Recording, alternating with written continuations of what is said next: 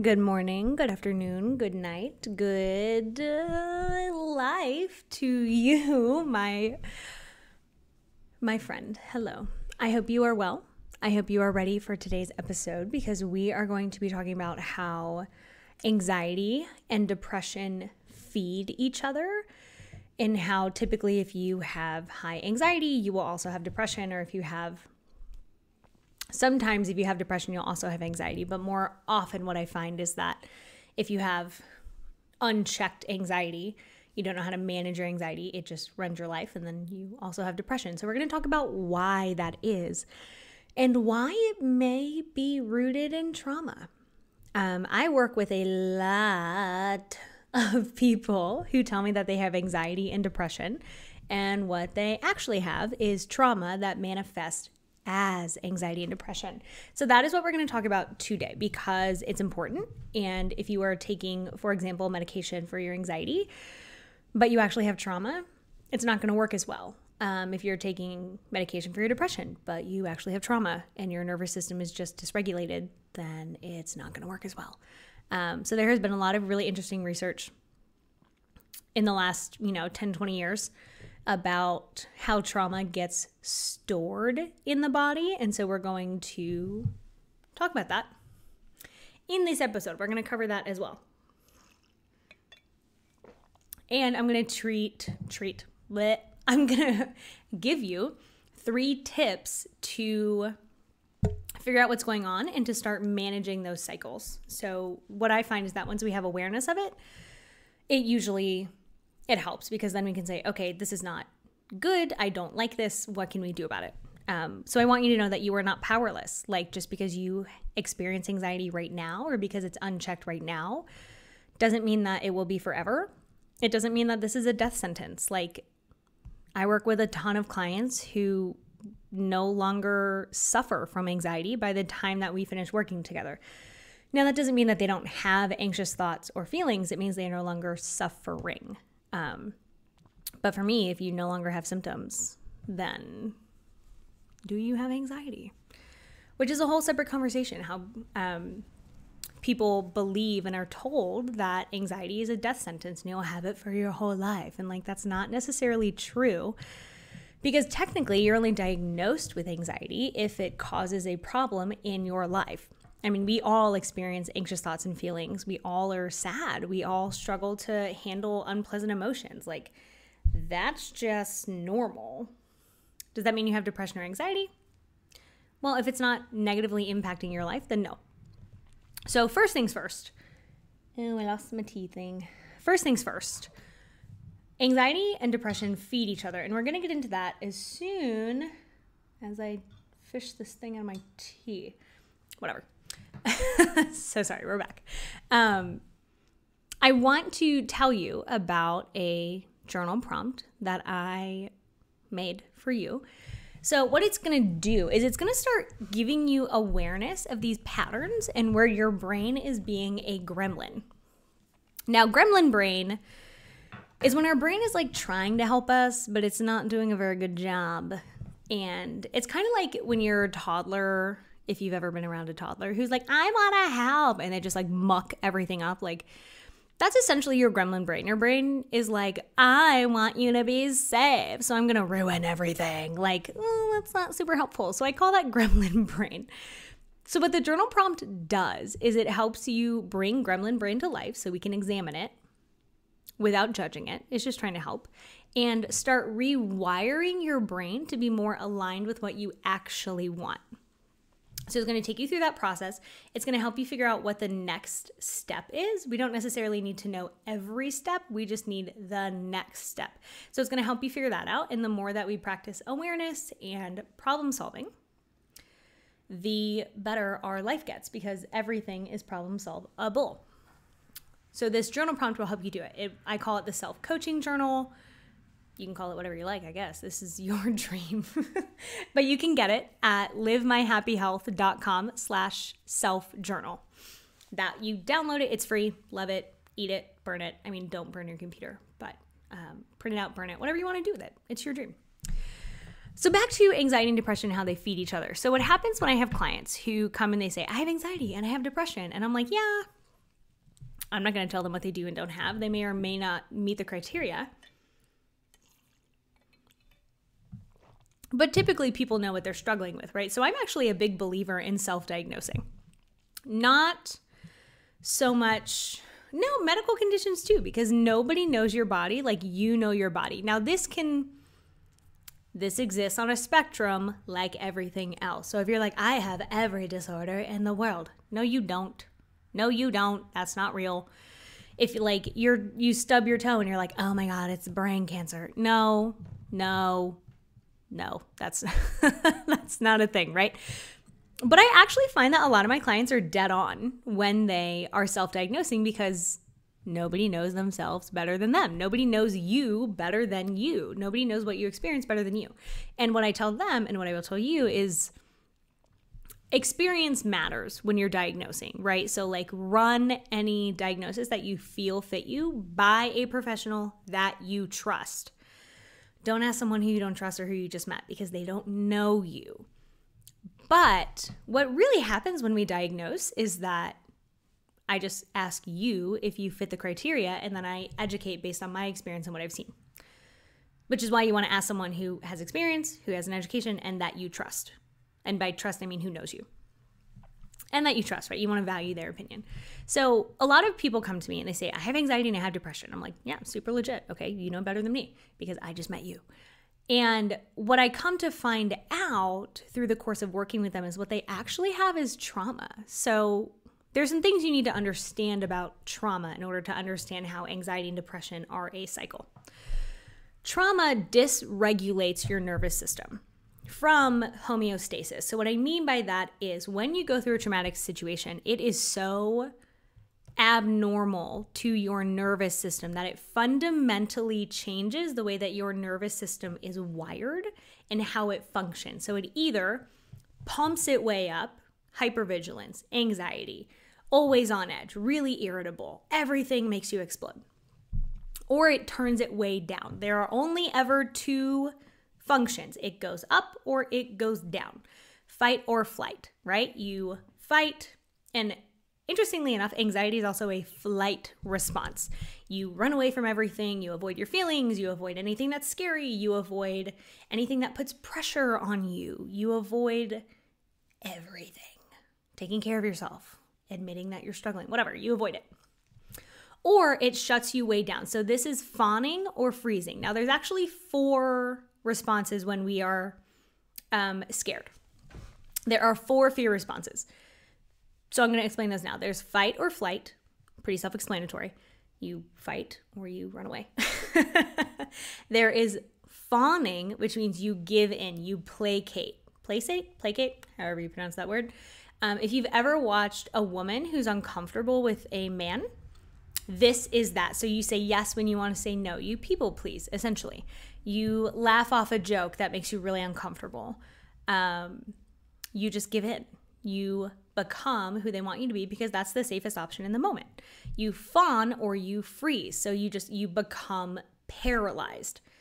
You procrastinate, right? That is a freeze response. So your nervous system only does one of those 4 things: to pump you up, fight or flight; to turn you down, freeze or fawn. So what happens if you get turned up is your body thinks you're constantly running from a bear. So this is how they feed each other, right? So if your response was to be pumped up, your body's like, oh my God, we're running away 24/7. We are literally running from a bear 24/7. Now you can only run from a bear for so long before your body's like, oh my God, I can't keep running anymore. I'm going to die. So what does it do? It shuts your nervous system down. It shuts you down. It forces you to stay in bed for 3 days. It makes you so numb because you were running for wide open at way too long. Your body is smarter than you. It has an off switch. That off switch looks a hell of a lot like depression. So if you're so burned out, if you're so overwhelmed, if you've been at wide open for so long, your body's like, oh, cool, if we keep doing this, we're going to die.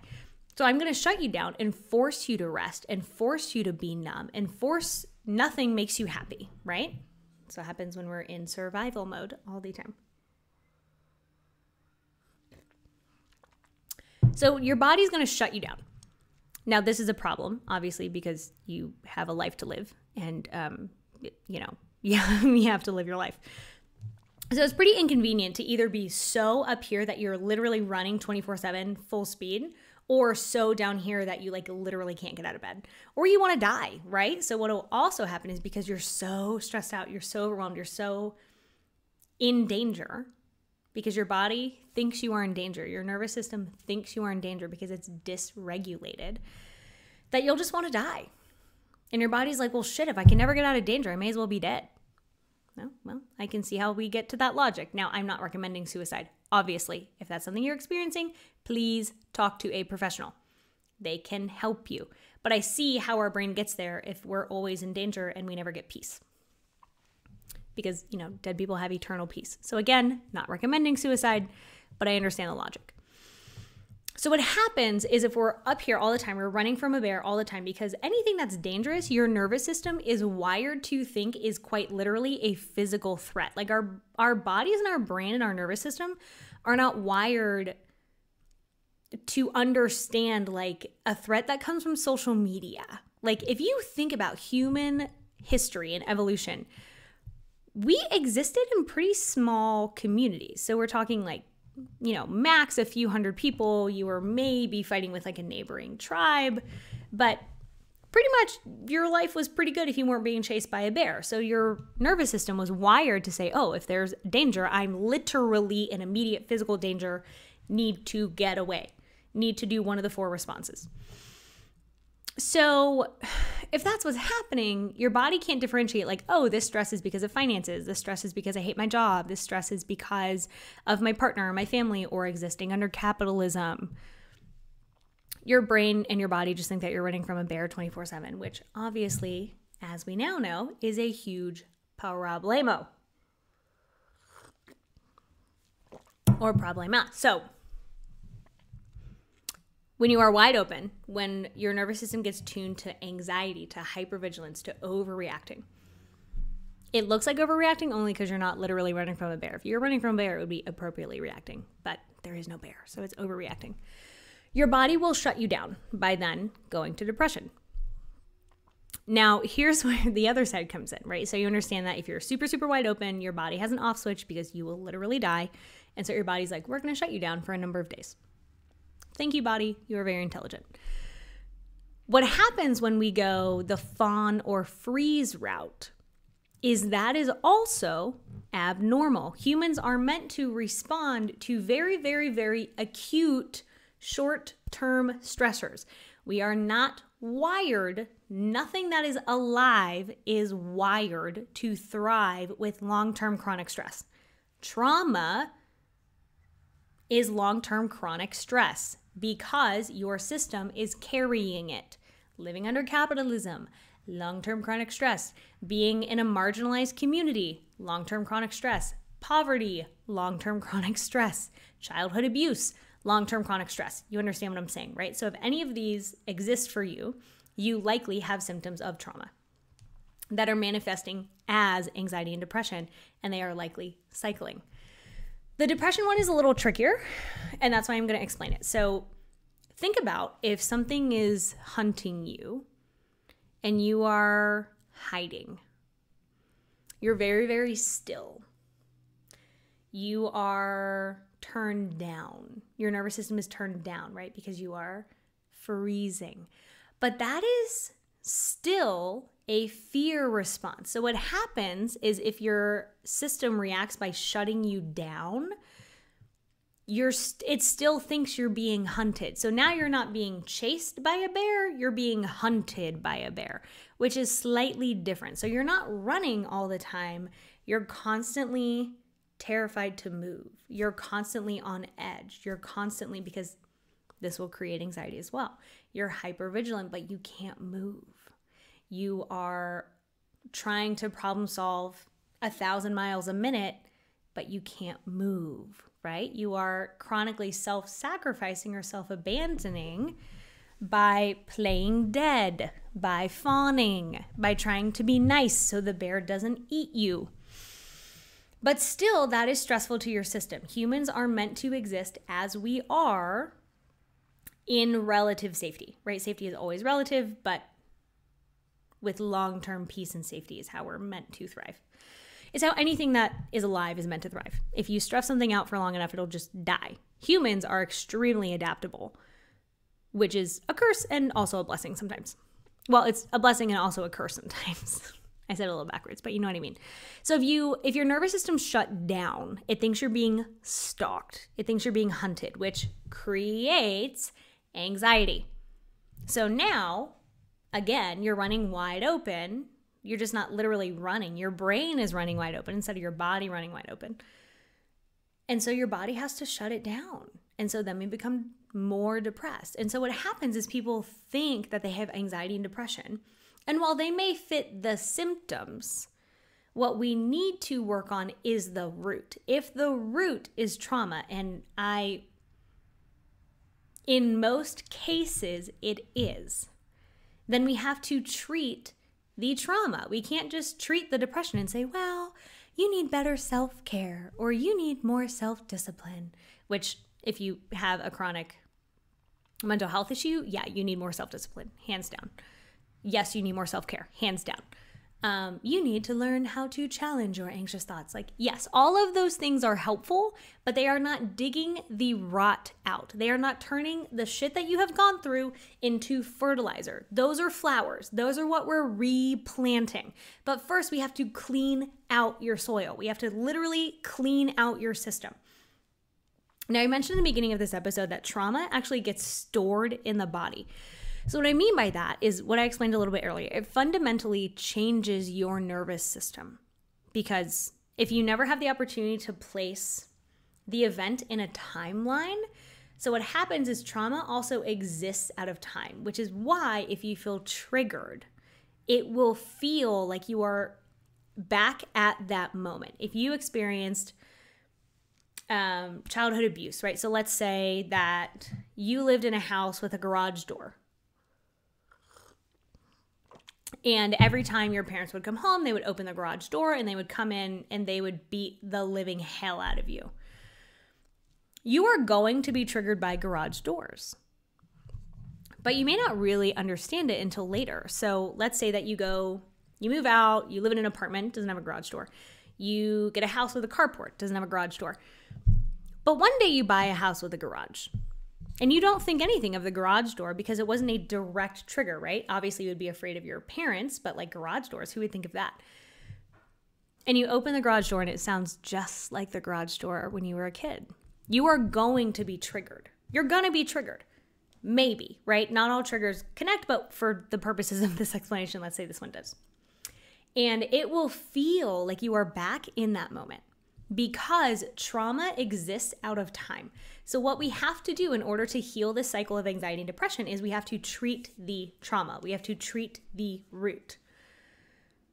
Sometimes it's trauma, sometimes it's not, but in this case, we're assuming it is.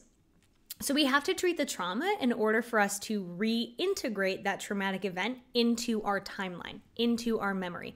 So that way our nervous system and our brain knows, okay, this was then, that was then, and this is now. Now, if the root is anxiety, you grew up in a super anxious family, that was just how your family was. That was how your caretakers were.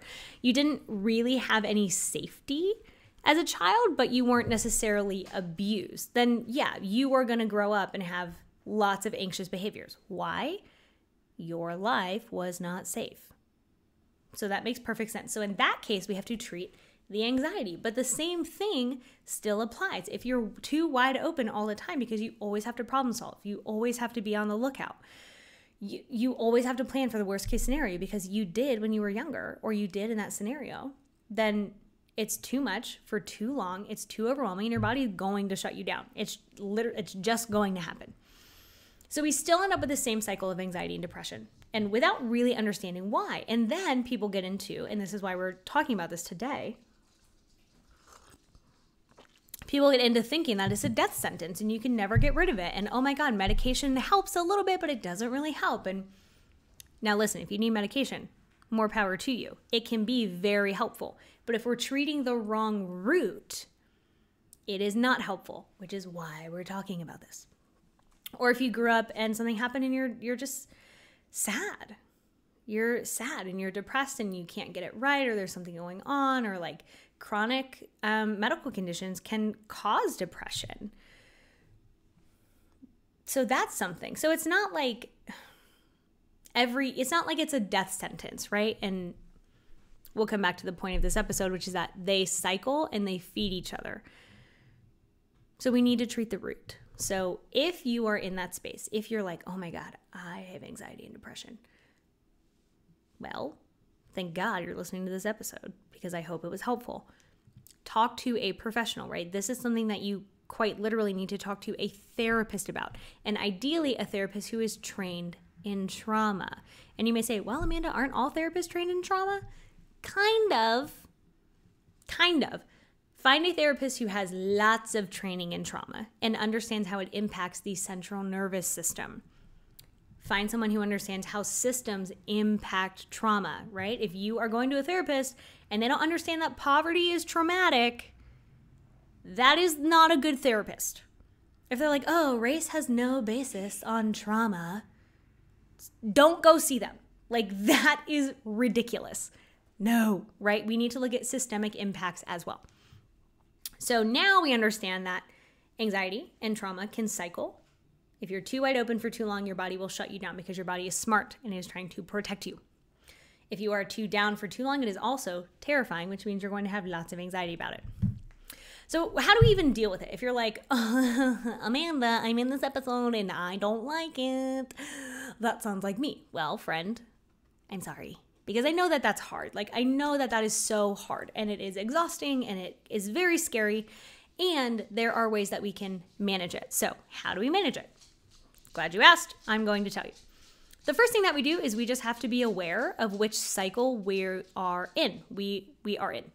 We have to be aware of our cycle. So if you are currently in an anxiety cycle, you're going to know, because you're going to feel hypervigilant. You're going to be questioning everything. You're going to be overthinking everything. You may be tired, but it's different than like, I can't get out of bed for 3 days, or I can't function, or I'm so empty, right? You are empty because your feelings are too overwhelming and your body is smarter than you. So it shut you down. So are we in shutdown mode, or are we in running from a bear mode? Those are your two modes. Which one are we in? If you are in anxiety mode, our goal is to address the anxiety behavior. So we want to challenge thoughts. We want to be realistic about our worst case scenario. We want to detach from anxiety spirals. I call those the hellholes of suck. We want to detach from those thoughts. So if we think, oh my God, what if this goes wrong? And then you think a million other things are going to go wrong. Detach from that. Count grains of sand if you have to. Look up facts about animals. I don't care. Just detach from that cycle. If you are in a depression cycle, you need to rest.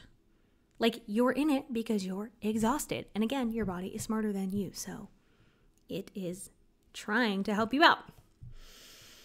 So you need to rest. If you're in a depression cycle, we need to rest. And we need probably more self-care. And then we also want to do the anxiety behavior managing. It's just not the first thing that we do. So it depends on which cycle you're in. If you're in the anxiety cycle, obviously address the anxiety behaviors, then the depression behaviors. If you're in the depression behaviors, address the depression stuff, then the anxiety stuff. So anxiety stuff looks like challenging doomsday thoughts and the things your gremlin brain tells you that are not helpful, like everyone hates you and it's all going to go wrong and nothing works out for me. Like, oh, that's not true. Okay. Go listen to my episode on thought challenging. It will help you. I think it was like 2 before this, maybe. It's definitely out. So go listen to that one. It'll be helpful. We want to recognize that, oh, hey, I'm probably feeling like I'm running from a bear right now and I'm not literally in danger. So you can do things like affirmations. You can repeat to yourself like, I'm safe. I'm okay. I can figure it out. I'm not in danger. I'm stable. I can handle this. Those things are really good for that too. We want to rest. You're going to need to rest. Otherwise, your body's going to shut you down. So work on anxiety behaviors. If we're in the depressive cycle, we need things like self-care. You probably need to sleep. Are you exhausted? You're probably exhausted. Being an adult is exhausting in itself. Being an adult in an anxiety depression spiral, oh, so much more exhausting. Go to sleep. Rest more, right? Oh, but I rest all the time. I know. It's because you're exhausted. Rest more. Work on self-care. If you need to eat healthy foods, which you do. Eat healthy foods. Get outside. Drink your water. Don't just exist on coffee and Red Bull. That's a problem. Like, drink water. It's going to help you. So we want to address those first and then address the other ones after. Now, this is a process. It's going to take time. You are literally learning and implementing new skills. That takes time, but I believe in you and you can do it. If the root is trauma, you need to treat the trauma. And I am telling you, you need a professional to do it. Do not do it by yourself. You're only going to get as far as you know, and you don't know how to do it because you don't do it for a living, right? I could try and build a house by myself, and it would be a real shitty house because I don't know how to build a house. So I would obviously hire a contractor. Now, if you cannot afford mental health services, there are many, many clinicians who do a sliding scale. So just ask them, say, hey, do you offer a sliding scale? Hopefully the answer is yes. Keep going until you find a yes. You can even look them up if they offer a sliding scale. You can buy workbooks. There are lots of workbooks that will help you, but ideally in the long run, we're looking for someone to help us through it. But you can start with workbooks. There are a lot. If you just look up PTSD recovery or PTSD workbook on Amazon, there are a lot of them. And that is how we do it, friends. So we have to figure out which cycle we're in. Are you in running from a bear or are you in hiding from a bear? Right? Are you wide open anxiety mode or are you shut down depression mode? That matters because we have to know which one are we dealing with first. We'll deal with the other one after. First things first, right? There's a reason that they say that. And you want to honor the cycles. Like, this is your reality right now. It doesn't mean that it's your reality forever, but currently it is your reality. So we need to just be honest about what cycle we're in and deal with it when we need to. So if you are in a depression phase, rest. Acknowledge it. Don't lie and be like, I'm not in that. Yes, you are. Yes, you are, friend. Just deal with it, and it's okay. Okay. That is that one. If you need further support with that, again, there's workbooks on Amazon. There are lots of journals that'll deal with anxiety. There are many, many ways, but ideally you are finding a professional who you trust to help you work through this. And if your root is trauma, please find a trauma-informed therapist. Very important that they have trauma-informed in their thing. And you can ask them, right? Like, you are well within your rights to ask them, hey, do you work with people who have trauma? That is a really good question to ask. I would encourage you to ask them that. So be good. Good luck. Honor your stuff. For the anxiety behaviors, if you look through some of my past episodes, you'll definitely find some things that are going to be helpful for you. Definitely the thought challenging episode. Yeah. If you're on the YouTubes, tell me your thoughts. Like, put them in the comments. If you're on the podcast, shoot me a message on Instagram at Amanda_chills. Tell me your comments. Tell me what you think. Was this surprising? Are you like, holy cheese whiz? Which cheese whiz? I don't eat cheese whiz. I don't know if you guys do, but it weirds me out. Anyway, holy cheese whiz. This is me. I never thought about this before. Okay, oh my God, let me know so that I can do more episodes on it. Okay, y'all go be good. Take care of yourselves.